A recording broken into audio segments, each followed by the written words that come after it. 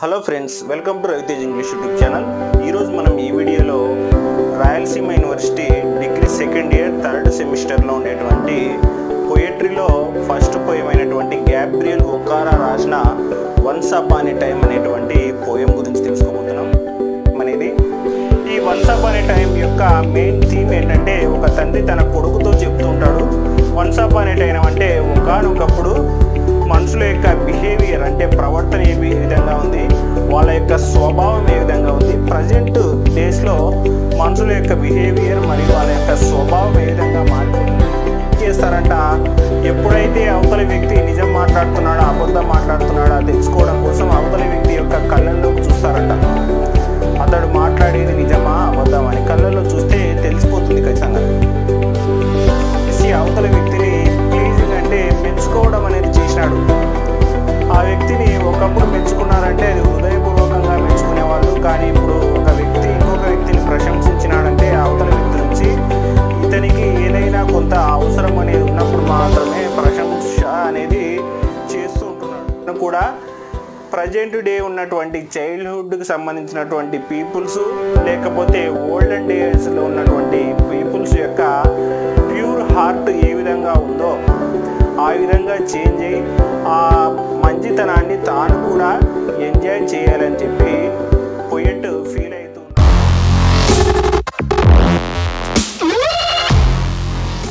Hello friends, welcome to Ravitej English YouTube channel. ఈరోజు మనం ఈ వీడియోలో Rayalaseema university degree second year third సెమిస్టర్లో ఉండేటువంటి పోయట్రీలో ఫస్ట్ పోయం అయినటువంటి గ్యాబ్రియల్ ఒకారా రాసిన వన్స్ అపాన్ ఏ టైమ్ అనేటువంటి పోయం గురించి తెలుసుకోబోతున్నాం. మనందరికీ తెలుసు, మన రవితేజ ఇంగ్లీష్ యూట్యూబ్ ఛానల్లో డిగ్రీ సెకండ్ ఇయర్కి సంబంధించినటువంటి రాయలసీమ యూనివర్సిటీలో థర్డ్ సెమిస్టర్లో ఇంగ్లీష్కి సంబంధించినటువంటి టాపిక్స్ ఎవ్రీ వీక్ ఫ్రైడే నేను టీచ్ చేసి పోస్ట్ చేస్తున్నాను. కాబట్టి రాయలసీమ యూనివర్సిటీ స్టూడెంట్స్ ఎవరైనా degree second year third semester ఇంగ్లీష్కి సంబంధించి టాపిక్స్ చదువుకోవాలి, నేర్చుకోవాలి అనుకునే వాళ్ళు ఉంటే మన రవితేజ ఇంగ్లీష్ యూట్యూబ్ ఛానల్ని సబ్స్క్రైబ్ చేసుకొని ఈ ఎవ్రీ ఫ్రైడే నేను పెట్టేటువంటి టాపిక్స్ని ఫాలో అయ్యి సమ్మరీస్ని ప్రిపేర్ అయినారంటే మీరు ఖచ్చితంగా మంచి మార్కులతో ఎగ్జామ్లో పాస్ అవుతారని చెప్పి నేను కోరుకుంటూ ఈ వీడియోస్ అనేటివి పోస్ట్ చేస్తూ ఉన్నాను. కాబట్టి మీరందరూ కూడా నేను చేస్తున్నటువంటి పనికి సహకరించాలని కోరుతున్నాను. మరి ఈరోజు ఈ వీడియోని స్టార్ట్ చేసేద్దామా? ప్రజెంట్ పోయం వచ్చేసి వన్స్ అపాన్ ఏ టైమ్. దీన్ని గ్యాబ్రియల్ ఒకారా రాసినారు. మనకి టోటల్గా సెమిస్టర్ 3లో వచ్చేసి పోయట్రీలో టోటల్గా 2 పోయమ్స్ ఉన్నాయి. ఇది ఆ 2 పోయమ్స్లో ఫస్ట్ పోయం వన్స్ అపాన్ ఏ టైమ్ అనేది. ఈ వన్స్ అపాన్ ఏ టైమ్ యొక్క మెయిన్ థీమ్ ఏంటంటే, ఒక తండ్రి తన కొడుకుతో చెప్తూ ఉంటాడు. వన్స్ అపాన్ ఏ టైమ్ అంటే ఒకానొకప్పుడు మనుషుల యొక్క బిహేవియర్ అంటే ప్రవర్తన ఏ విధంగా ఉంది, వాళ్ళ యొక్క స్వభావం ఏ విధంగా ఉంది, ప్రజెంట్ డేస్లో మనుషుల యొక్క బిహేవియర్ మరియు వాళ్ళ యొక్క స్వభావం ఏ విధంగా మారిపోతుంది అనే విషయాలు తండ్రి కొడుక్కి చెప్పి, తనకి కూడా అప్పటి మనుషులలో ఏ విధమైనటువంటి మంచి గుణాలు ఉన్నాయో అవే గుణాలు ఇప్పుడు చిన్నపిల్లల్లో మాత్రమే కనపడుతున్నాయి. కాబట్టి బాబు, నీ గుణాలు నాకు ఇస్తావా అని చెప్పి తన కొడుకుని అడుగుతూ ఉంటాడు.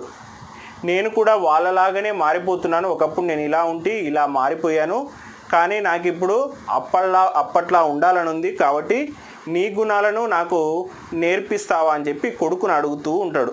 అలా ఒక్కొక్క విషయం పాతకాలంలో ఎలా ఉండేది, ఇప్పుడు కాలంలో ఎలా ఉంది అనే విషయాల్ని చెప్తూ ఉంటాడు దీంట్లో. ఓసారి గ్యాబ్రియల్ ఒకారా గురించి చూస్తే, the poem once upon A time was written by the famous poet Gabriel ఒకారా. He was born in బీమౌండి, western Nigeria in 1921. ఈ ప్రజెంట్ పోయం వన్స్ అపాన్ ఏ టైమ్ అనేటువంటిది గ్యాబ్రియల్ ఒకారా చేత రాయబడింది. ఈయన చాలా famous poet, world famous poet.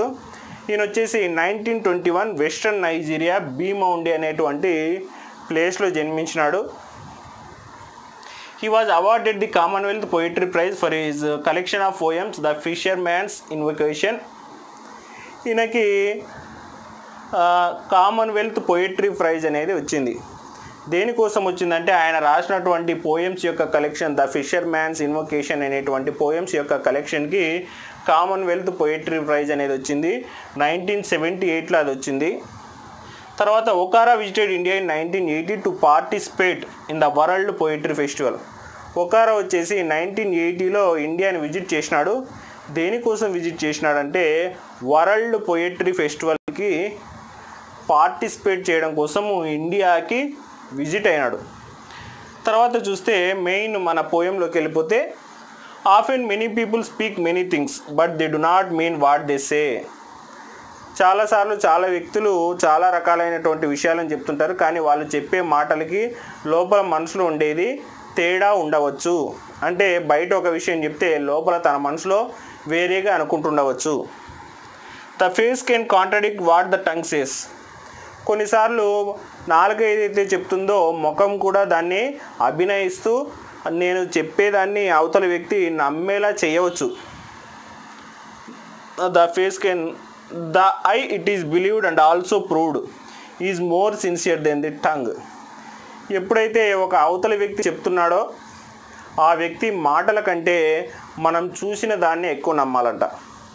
అంతేకాకుండా ఒక వ్యక్తి మాట్లాడేటప్పుడు అతని నాలిక అతని ముఖం మనల్ని మోసం చేయొచ్చు, కానీ అతని కళ్ళు మనల్ని మోసం చేయవు. అదే విషయం నెక్స్ట్ చెప్తాడు. Many ideas can be expressed not only through the mouth but also through the I.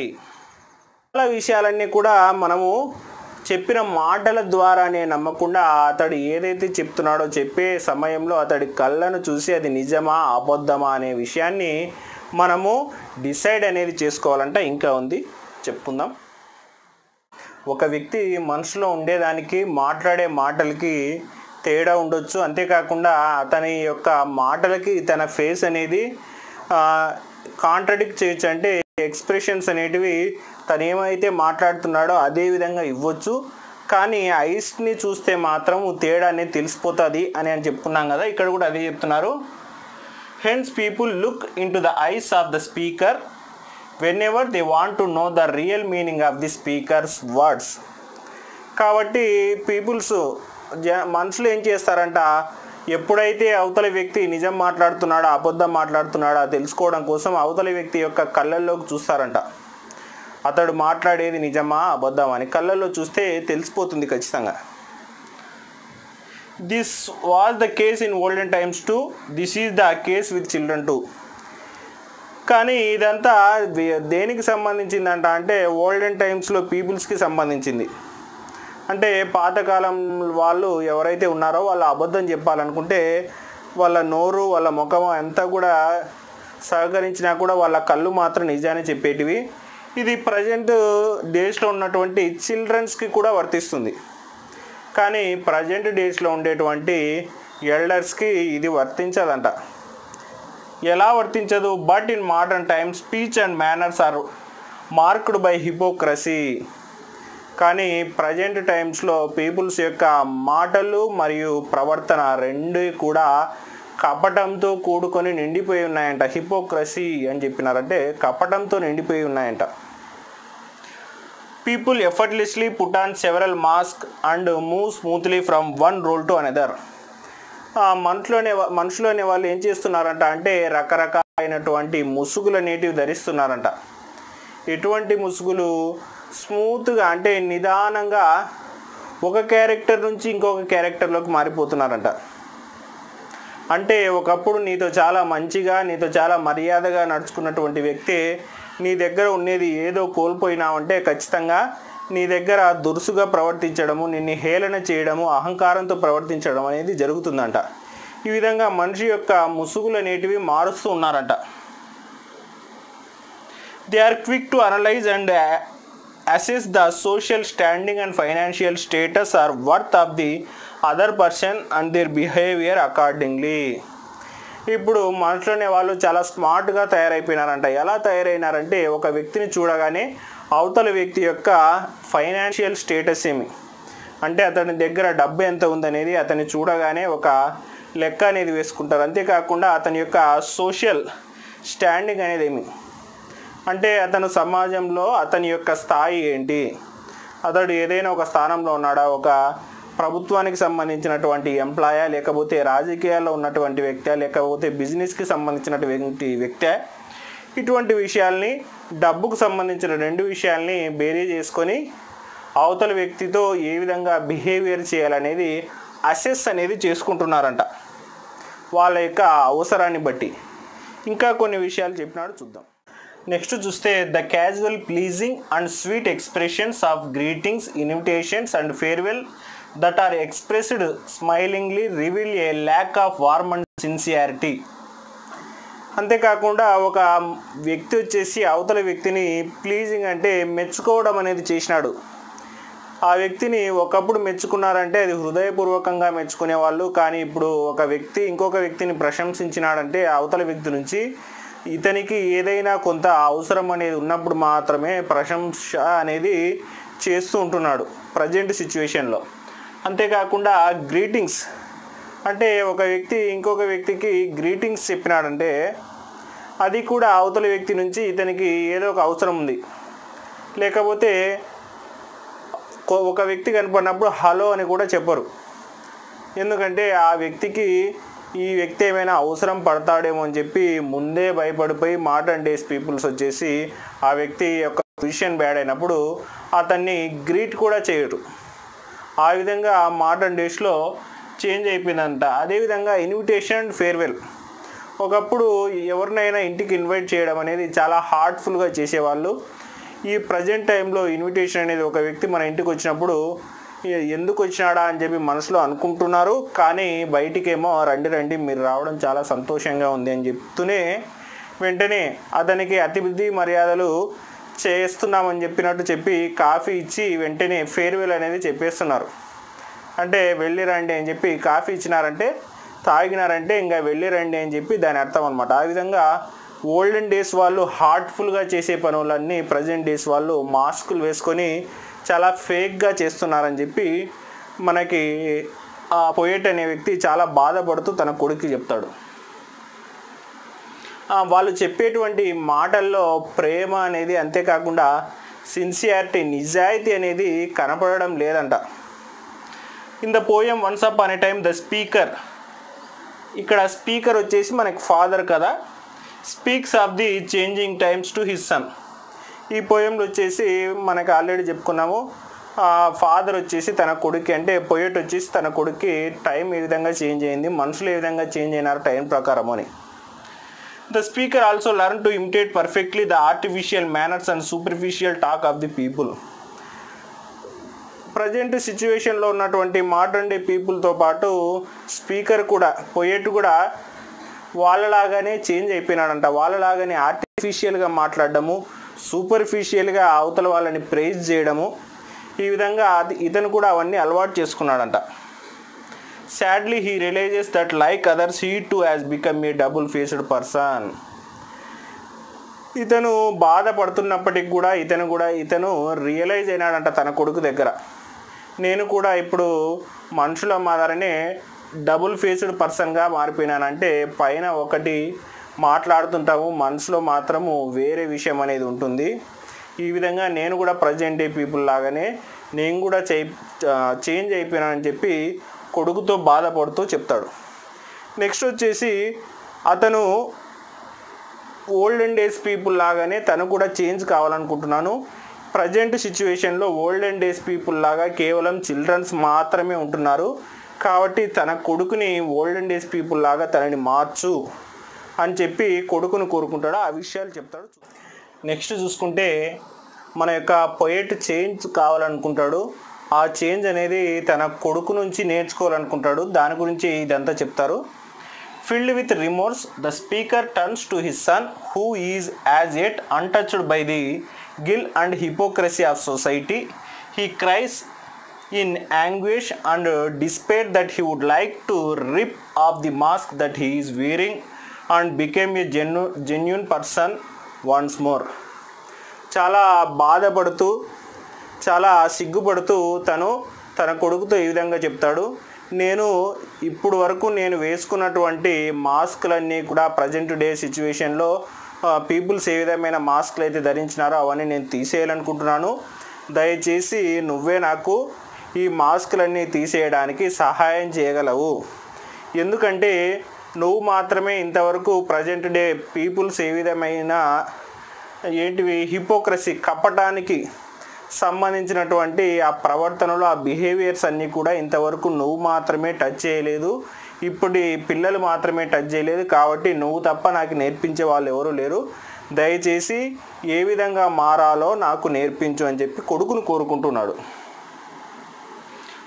Become a genuine person once more. He hopes that his son will teach him to unlearn the false conditioned responses he has cultivated. అతనికి తెలుసు, అతడు అంతేకాకుండా అతడు అనుకుంటున్నాడు తన కొడుకు మాత్రమే తను ఇప్పటి ప్రజెంట్ డే సిచ్యువేషన్లో ఉన్నటువంటి ఆ మాస్కుల్ని నేర్చుకోకుండా చేయగలడు. అన్లర్న్ అని చెప్పినాడు. ప్రజెంట్ డే సిచ్యువేషన్లో ఉన్నటువంటి మనుషుల్ని చూసి మారకుండా చేయగలిగినటువంటి ఒకే ఒక వ్యక్తి తన కొడుకు మాత్రమే అని చెప్పి మన పోయెట్ నిశ్చయించుకున్నాడు.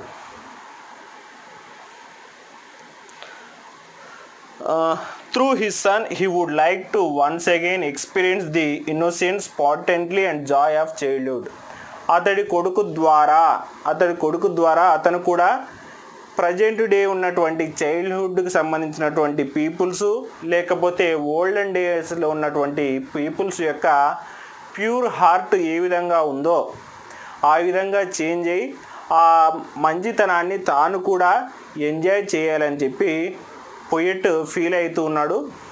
మెయిన్గా ఈ పోయం వచ్చేసి మన గ్యాబ్రియల్ ఒకారా ప్రజెంట్ మోడర్న్ డేలో పీపుల్స్ ఏ విధంగా మాస్కులు వేసుకొని జీవిస్తున్నారు అంటే, ఒక వ్యక్తితో అవసరం ఉన్నప్పుడు మాత్రమే మంచిగా ఉండి ఒక వ్యక్తితో అవసరం లేనప్పుడు అతనితో రూడ్గా ప్రవర్తించడము, ఒక వ్యక్తితో అవసరం ఉన్నప్పుడు అతన్ని ప్రేజ్ చేసి అతన్ని అవసరం లేనప్పుడు అతన్ని అసలు లెక్క చేయకపోవడము, ఈ విధంగా మనుషులు ఏ విధంగా చేంజ్ అవుతున్నారు ఓల్డెన్ డేస్కి ప్రజెంట్ డేస్కి, వాళ్ళ యొక్క రెస్పాన్స్ ఏ విధంగా ఉంటుంది అనే విషయాలన్నీ కూడా చాలా జెన్యూన్గా నిజాయితీగా చదివినటువంటి వాళ్ళు తనని తిట్టుకోవడమో లేకపోతే చెడ్డగా ఊహించుకోవడమో చేసుకుంటారని కూడా ఫీల్ కాకుండా చాలా జెన్యూన్గా మనకి గ్యాబ్రియల్ ఒకారా ఈ పోయంలో చెప్తాడు. ప్రజెంట్ డే యూత్ కోసం ఇప్పుడు మనకి డిగ్రీ స్టూడెంట్స్ అంతా కూడా చైల్డ్హుడ్ నుంచి ఒక పర్సన్గా డెవలప్ అవుతూ ఉంటారు, ఒక యంగ్ పర్సన్స్గా డెవలప్ అవుతూ ఉంటారు. ఈ ప్రజెంట్ డే ఈ సిచ్యువేషన్లో వాళ్ళకి ఇటువంటి విషయాలు చెప్పడం ద్వారా వాళ్ళు ఈ మాస్కులు అనేటివి తొడగకుండా మంచిగా ఇదే విధమైనటువంటి బిహేవియర్తోనే ఎదుగుతారని చెప్పి మనకి డిగ్రీ సెకండ్ ఇయర్లో పోయమ్స్లో ఫస్ట్ పోయంగా వన్స్ అపాన్ ఏ టైమ్ అనేటువంటి ఈ పోయంని మనకి ఇచ్చినారు. కాబట్టి స్టూడెంట్స్ అందరూ కూడా గ్యాబ్రియల్ ఒకారా చెప్పిన మాటలను గుర్తుపెట్టుకొని మీరు ఏ విధంగా అయితే జెన్యూన్గా ఉన్నారో అదే విధంగా జెన్యూన్గానే లైఫ్లో ఉంటారని నేను కూడా కోరుకుంటున్నాను. ఇటువంటి మనకి డిగ్రీ సెకండ్ ఇయర్ థర్డ్ సెమిస్టర్లో ఉన్నటువంటి మిగతా టాపిక్స్ అన్నీ కూడా నేను టీచ్ చేసి ఇలాగే పోస్ట్ చేస్తూ ఉంటాను. మన యొక్క ప్లేలిస్ట్ కూడా ఉంది ఆర్యూ డిగ్రీ సెకండ్ ఇయర్ అని చెప్పి మన రవితేజ్ ఇంగ్లీష్ యూట్యూబ్ ఛానల్లో. మన ఛానల్ని సబ్స్క్రైబ్ చేసుకొని ఆ ప్లేలిస్ట్లోకి వెళ్ళినారంటే మనకి టాపిక్స్ అన్నీ వరుసగా ఉంటాయి, చదువుకోవడానికి చాలా ఈజీగా ఉంటుంది. Thanks for watching our video. Thank you.